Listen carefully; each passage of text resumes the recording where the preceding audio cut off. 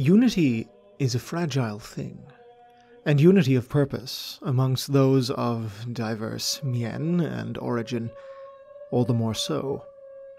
Working in concert for the shared common good is a worthy and lofty goal, ever one to strive for, yet one must bear in mind that one's compatriots in such endeavors may not always share your aspirations.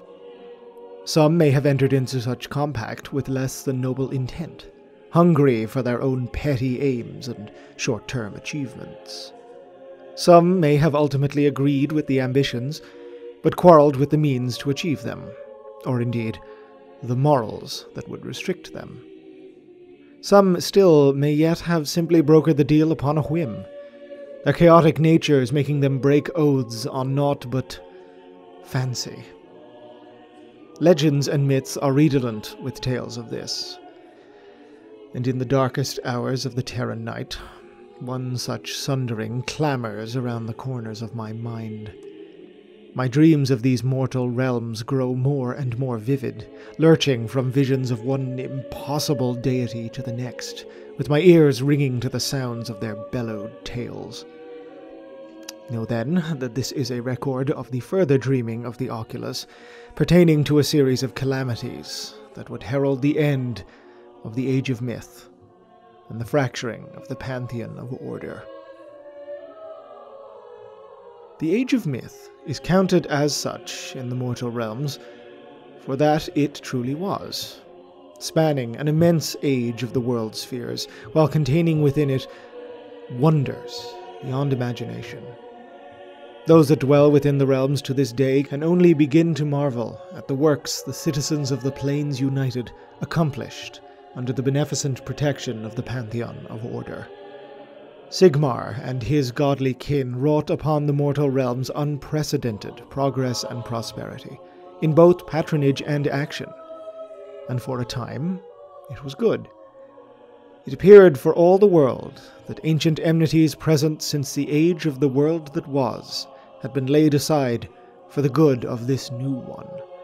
Sigmar and Nagash, as opposite in origins and character as was seemingly possible, waged war as comrades, in doing so bringing defeat to many powerful and wicked entities, such as the Devouring Light, the King of Broken Constellations, the Coalition of the Abyssal Dukes, and Simir, the First Fire. The Conclave, the mightiest meeting of the mightiest beings in all of the realms, gathered in Sigmar's realm of Azir, and the gathered gods, demigods, and zodiacal beasts appointed to each of the realms a protector.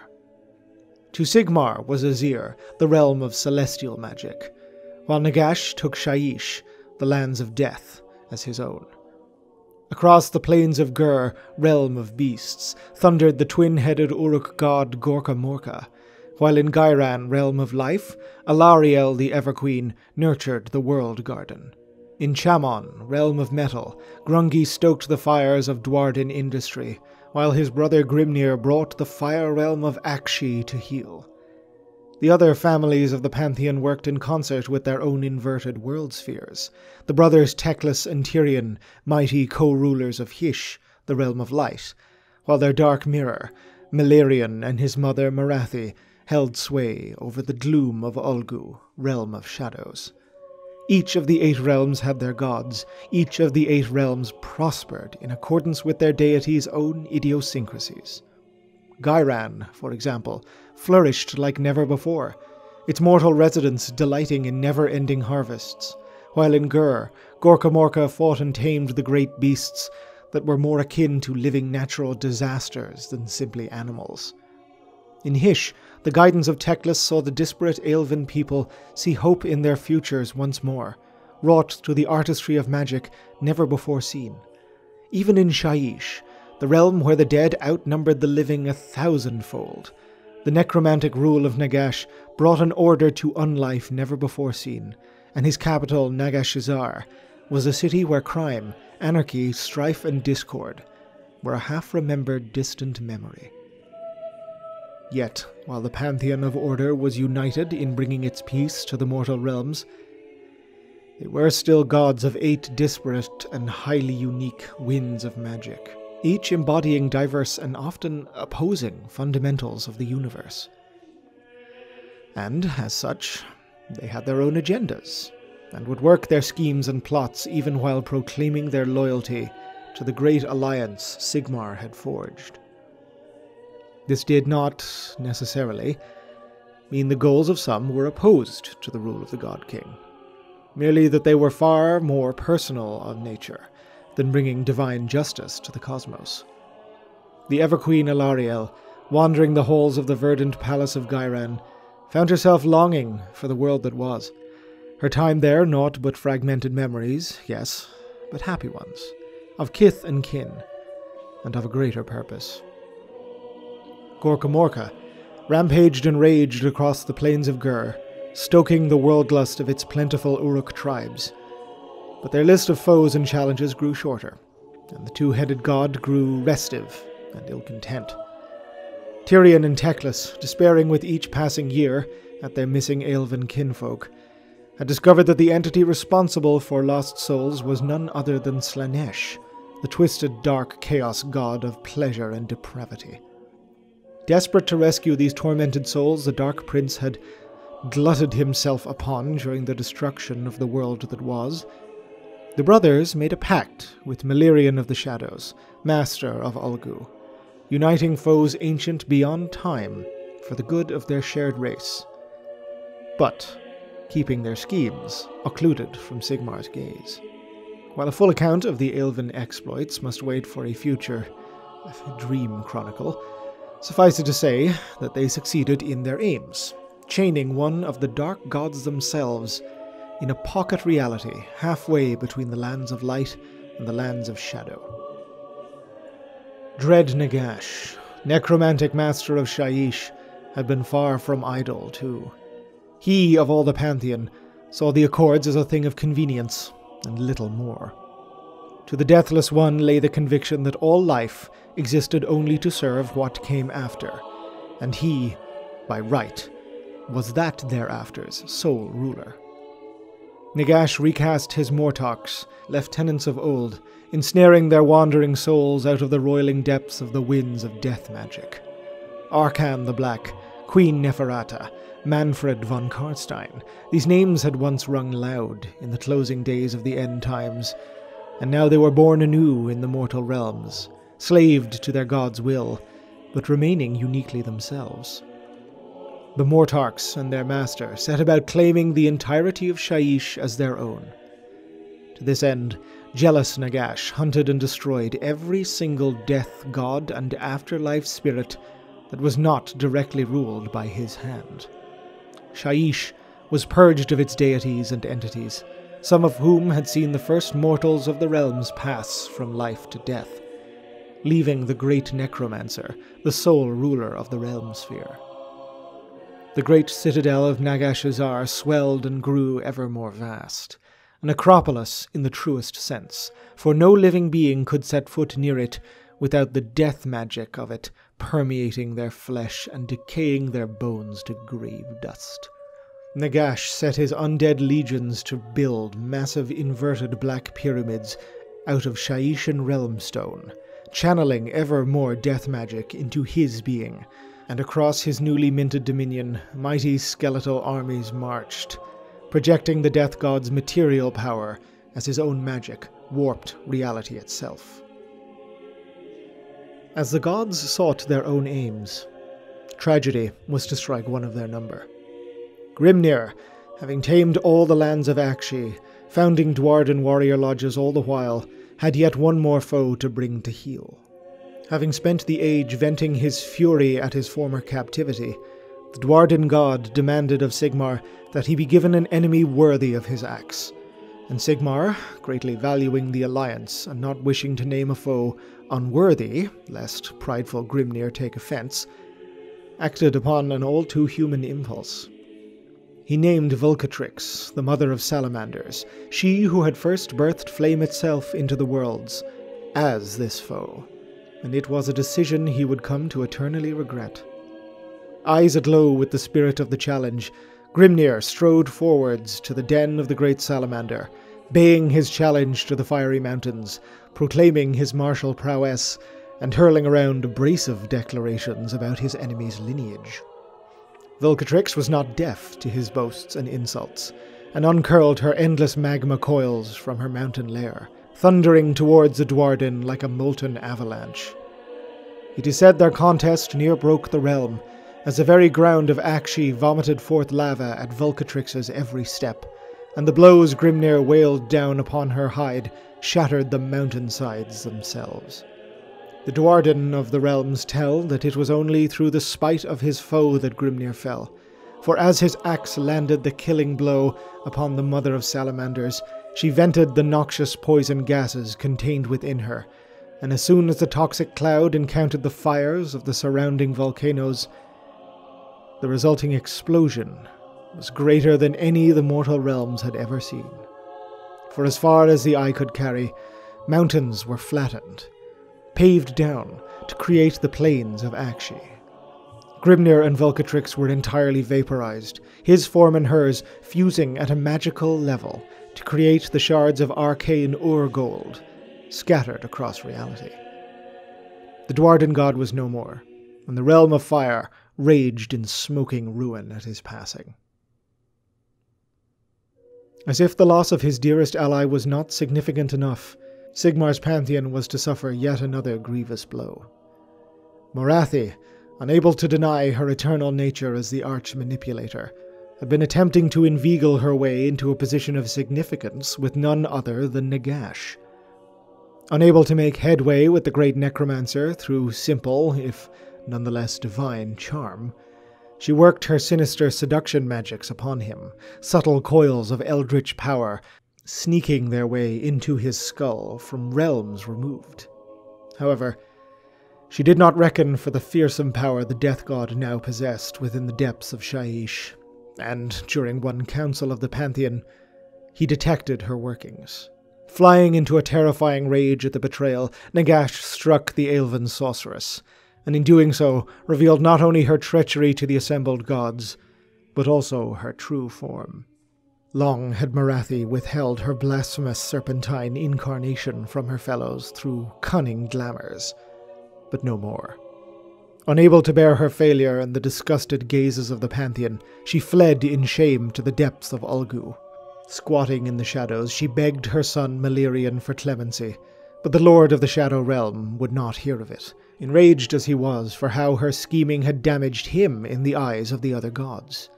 He refused to split the 13 dominions of Ulgu amongst them both, claiming them all for his own in light of his new role as the sole font of shadow magic. He granted to his mother but a small parcel of land in the Umbral Vale, the most occluded of all the lands in Ulgu. Morathi, vowing to survive and flourish just as she always had, laid the first stones of her new temple, naming it Hag-Nar, and set to bending the shadows of the Vale to her will. As the gods bickered and feuded, their divine disparity becoming ever more apparent, decay and corruption began to creep into the mortal realms. Across the coastlines of every world sphere, villages and ports began to disappear, their populations stolen away into the depths of the foggy night by a sinister and unseen force. In the depths of Shyish, the first abhorrent ghoul king of the flesh-eater courts was created, once a mighty noble of Nagash's regime, but now cursed by the great necromancer, transformed into an anthropophagic monster. In the mighty cities of the God-King, shadowy cults were forming in the cracks of society, coalescing around sinister demagogues who spoke of older gods that promised power to mortals, disaffected by the Pantheon of Order. But it would be in Gur, the realm of beasts, that the first of such deities would split from the Pantheon. Gorka Morka, the avatar of destruction, had grown bored with what they saw as the petty bickering of jaded gods. Discontented and yearning for some true sport, they inhaled a realm sphere worth of air into their godly lungs and let loose a bellow that shook the world, a mighty war cry that became known as the First War. To the call flocked greenskins from every tribe and clan imaginable, a monstrous crusade that trampled whole civilizations to dust under their crude iron boots, as they rampaged from one end of the mortal realms to the other. When the armies of the two-headed god reached World's End, the very precipice of reality where the realms meet the void, Gorkamorka simply turned around and tore back the way they had come, smashing to pieces the barely rebuilt cities and kingdoms all over again. This final round of devastation proved to be the Waa's undoing, however, for, with no more enemies left to devastate, the vast horde turned, as greenskins are wont to do, to savage and heedless infighting, the tribes of Uruks suddenly remembering all of their long-held grudges and vendettas, or simply inventing new ones when the excuse for a good fight was needed. Such strife was not restricted to the mortal greenskins, however, for their god was too consumed, both halves fighting each other to a standstill until their divine self-antipathy grew so tremendous it literally fractured Gorkamorka into two separate beings. In Gairan, Alariel too dismayed at the cracks forming in the Pantheon, but unable to influence or placate her fellow deities, simply grew disenchanted with her lot, and retreated ever more into the depths of her kingdom, contenting herself to nurture the life energies of the realms and let the gods squabble. Elsewhere in Gairan, a mage by the name of Sanase Bela had quested far and wide across the realms, seeking knowledge no other scholar could have uncovered, and was deeply troubled by what he had found. At the end of his travels, he had encountered a mythical beast unlike anything written in any tome he had ever read. Disturbingly avian, the massive thing had wielded more magical energy than any god beast or monster Bela had ever encountered. Returning from the meeting by the skin of his teeth, he created a powerful artifact known laterally as the Mirror of Bela, presenting it to Sigmar himself. With the mirror, the gods of order could scry any location in any one of the realms, but its use came with a warning from Bela himself. Powers, greater and more terrible than imagination, were at work, and their plans were seemingly already afoot. The truth, as the truth so often is, was far, far worse than Bela or even the Pantheon had ever realized. Deep within the space beyond space, where reality was liquid in roiling magical currents, in the nothing realm where the very winds of arcane energy themselves blew, the dark gods of chaos had not been idle. It was they who had sundered the world that was, and had supped upon its destruction with glee and delight. And despite Sigmar's greatest hopes, they had discovered the new mortal realms and all the possibility they represented. In the realm spheres they saw opportunity for dominion undreamed of, for unlike the mundanity of the world that was, these new planes represented, just as they did for the Pantheon of Order, possibilities limited only by imagination. And oh, were the dread intelligences of chaos ripe with corrupt schemes and dark desires. Unlike the world that was, whose sundered polar regions allowed the influences of the dark gods to pour into reality, the realms presented no such easy access. So with the patience only a deity could muster, they inveigled their tendrils into the realm spheres, through the tiniest cracks in the skein. Sigmar and his pantheon had spent the long span of the Age of Myth uplifting all within their reach to the heights of civilization, fashioning their utopias from the clay of the mortal realms. Their works were mighty and wondrous, and to be duly lauded, but not as comprehensive as they would have liked to believe. Even gods are fallible, it seems, for everywhere, in the secret corners of the world, lurked the remnants of ancient tribal traditions, rituals and beliefs that gave veneration of primal powers far, far older than the Pantheon of Order. Wearing the glamour of venerable, if detached, deities, the gods of the dark persisted, gradually extending their reach and wreaking secret, quiet evils upon the mortal realms. The martial contests of the tribes of Gur and Akshi grew bloodier. The harvests of the villages of Gairan swelled unnaturally, with plants growing into strange and quietly disturbing forms. In cities across Chamon and Ulgu, the wealthy and powerful gathered under cover of night to indulge dark desires, and in the soaring libraries of Hish, scholars produced texts and treatises ever more arcane, and delved into studies and experiments ever more dangerous. Slowly, as the gods of order feuded and withdrew, the gods of chaos waxed stronger and stronger. Their corruption seeped into the bones of the realms, eating away at the heart of civilization like the foulest canker. Where this would lead? Well, my dreams are occluded from that. But I fear. Oh, I fear. Are the worst of these visions yet to come?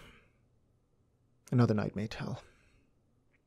And until such a time, Ave Imperator, Gloria, in excelsis terra. This video and this channel is made possible through the incredibly kind support of my Patreon subscribers. If you'd like to help support the channel, head on over to patreon.com/Oculus Imperia if you want to kick me a buck or two to help keep the lights running and the scripts flowing. You can keep up to date with channel news if you follow me on Twitter, @ButtstuffKaiju. Nope, not changing that name anytime soon. And new this month, if you'd like to support the channel with some merchandise, my very first t-shirts are up for sale on teespring.com/Oculus Imperia. Join the channel on Discord as well. A link to all of this will be in the description below.